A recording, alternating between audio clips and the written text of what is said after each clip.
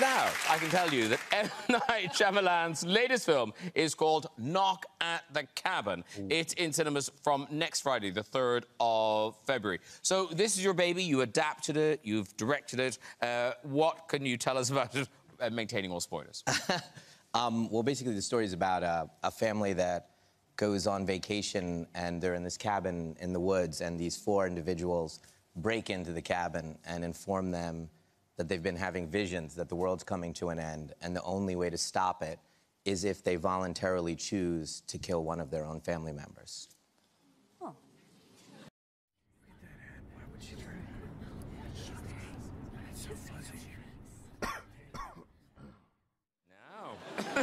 What I would do. It would go. Yeah. I know. I'm immediately dead in my house. Even the dog would survive.